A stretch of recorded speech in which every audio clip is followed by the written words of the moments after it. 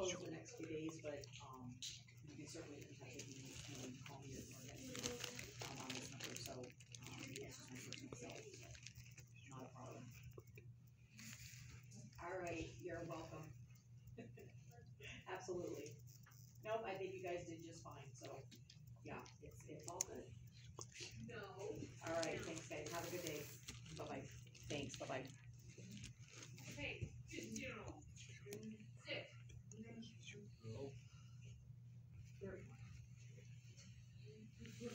They took them to the baseball field this morning, and Bugsy, the older daughter, was playing with a tennis ball, which she absolutely loves.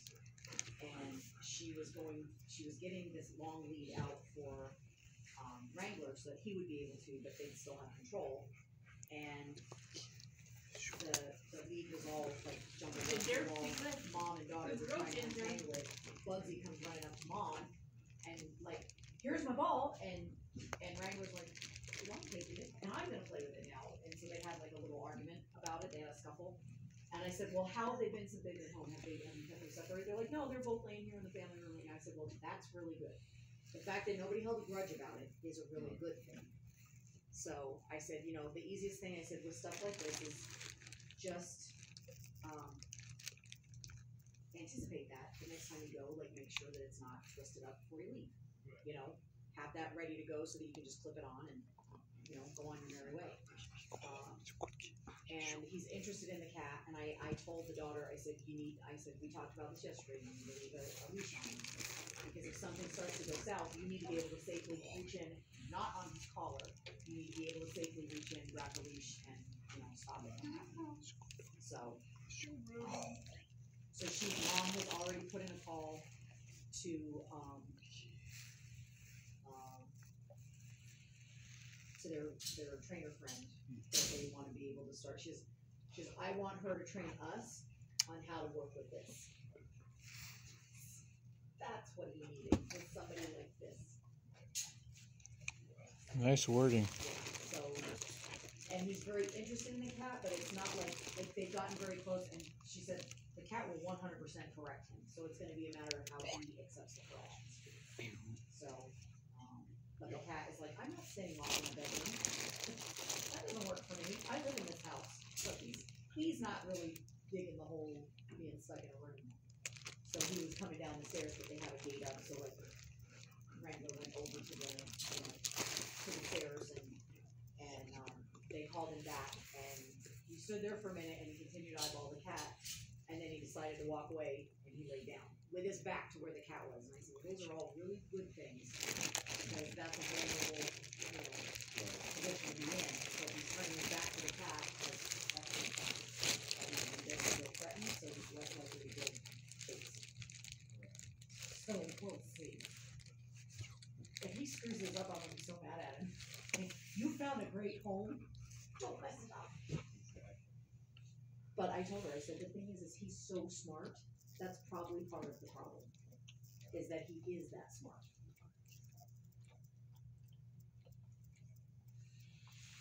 What do you think, baby?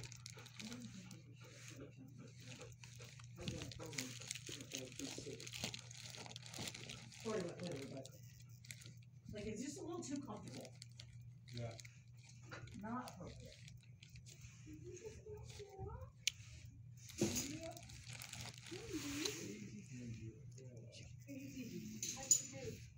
good. She starts off a little rambunctious, but at the end of the walk, she walks really nice. I give up on these doors. When we move next, I'm putting film on the doors so you can't see fingerprints. I just give up. I clean them all weekend long. It's not worth it. They look okay from in here, like they're smudgy, but they're not bad. But then I come up like from the outside, Yeah. and you can see all the streaks and stuff. Yeah, they don't look too bad though. No, not from here. But when I turned around just now and came back, I'm like, oh, these doors look like hell. They look like I feel.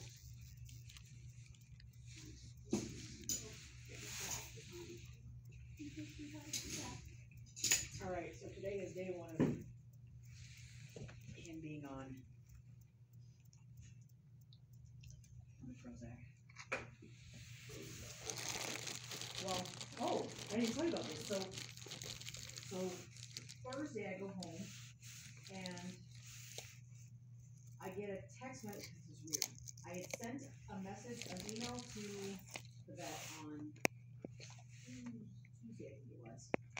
he responded, the vet tech responded to me Wednesday and said, thanks for the pictures and the info. I'm having Dr. look at it and she'll be back to you. So Thursday I get home and Molly's leg is just full on swollen like it was before. Her shoulder isn't as bad, but her foot, like she's dragging the top of her foot again.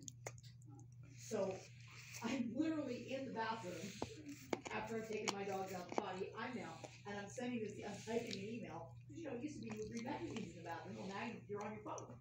So I'm sending an email to her, to them, and I no sooner hit send than the text message notification goes off on my phone.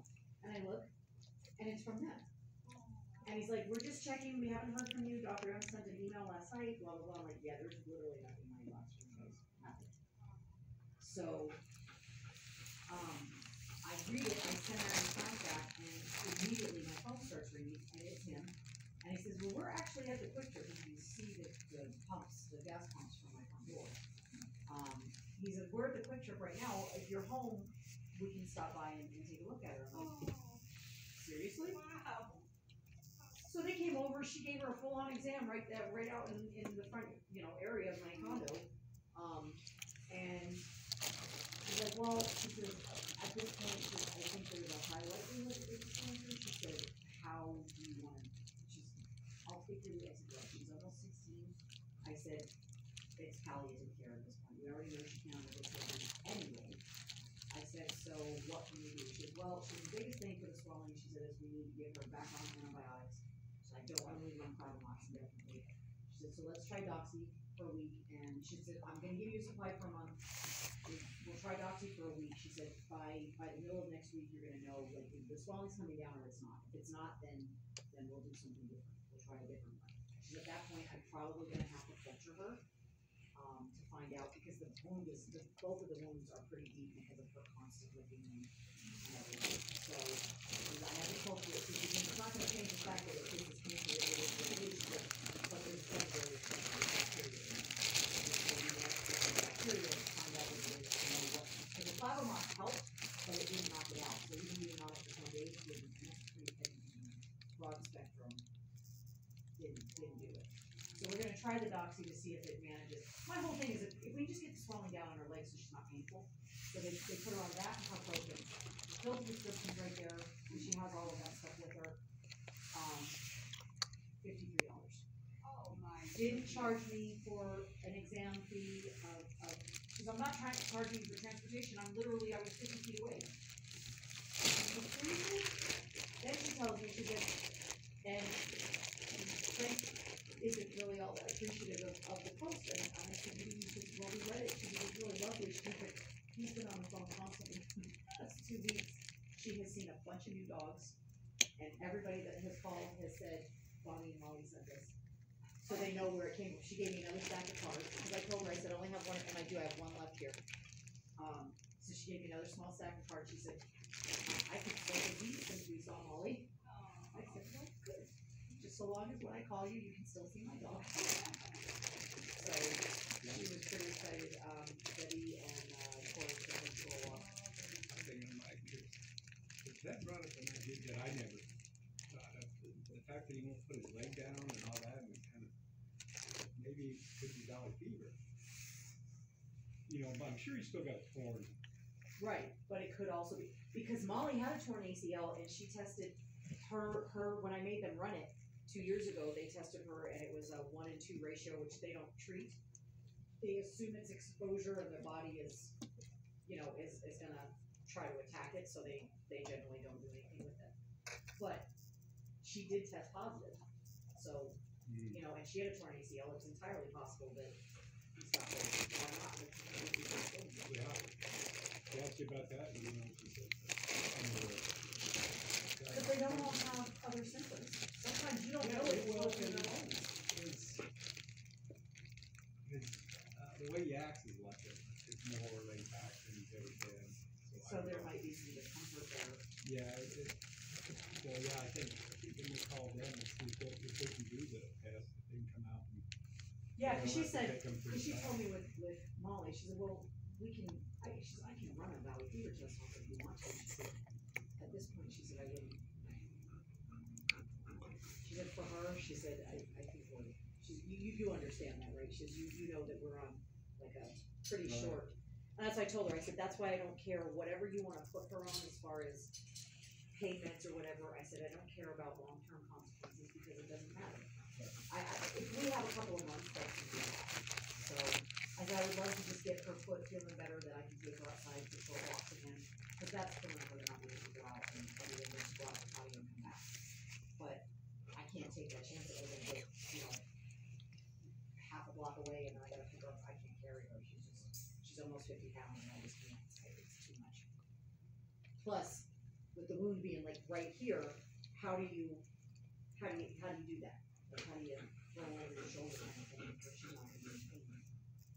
That's what I figured. She goes, well, it's appointment to see for his knee. I said, well, let me see. I was going to test for that appointment.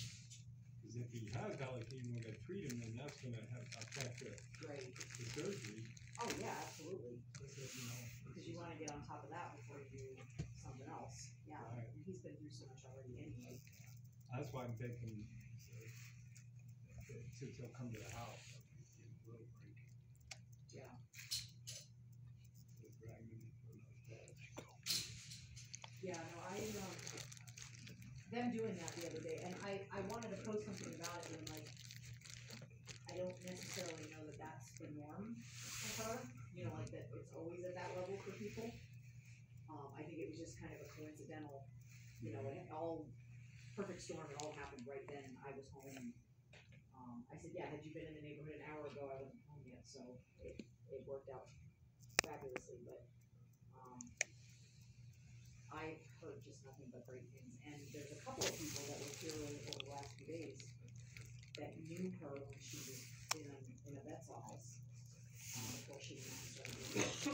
So, she told me, she said, I've been really busy. She said, I really appreciate it. I said, I know you didn't put any stock in this, but I told her that almost 5,000 calls on Facebook, they're all dog lovers. Most of them are local. I've got people out of state, but most of them are here. Yeah, exactly. So to hear that somebody's willing to come to you and not charge you a ridiculous amount of money for it, I think if more vets did this, if they had like, I don't know, some kind of privilege or a regular vet office where they need like ultrasound, and actually I think she even has an ultrasound, but like for x-rays, like where they could, farm that out to another vet. But I think more vets could do business like this, and they could afford to have a veterinary practice because they're not paying for, you figure, you got the building, all the staffing, all the things that goes into all of that, the wages, all the things, and then also equipment. Because you have multiple exam rooms, so you've got to outfit all of those, plus you've got multiple things in the back as far as medical equipment goes. If you don't have to have all that stuff, on top of having your debt from school, right.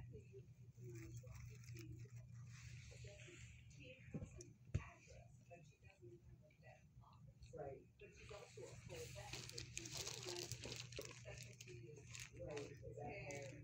Yeah.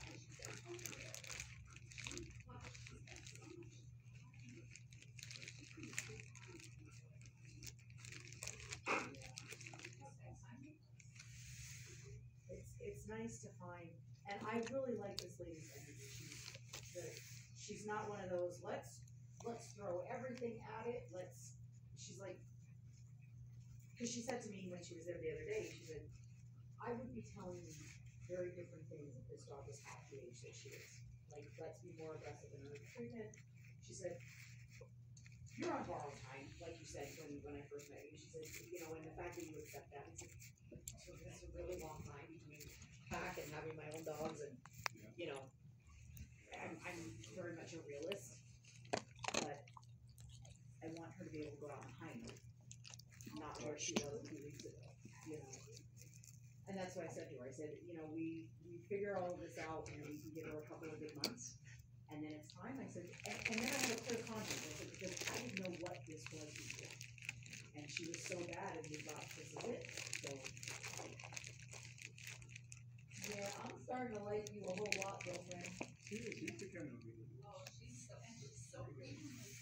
Yeah, she's great outside. Oh, it's very Care less about but she's getting, even this, she's improving with, Oh, yeah. so, Oh, night and day. yeah. When that guy came, I gotta find out his name the next time he's here, Mm. but when he came back yesterday, he's like, he walked up and he goes, this is her, right? This is, yeah, same black dog, it's not two black dogs both missing their white eye. Same one, same cat. He couldn't really difference it, until he walked in, she didn't freak out like she did on Thursday. I wanna show him when, the next time he comes in, I gotta show him the video and I'll let you know. That's impressive. That's so great. Yeah.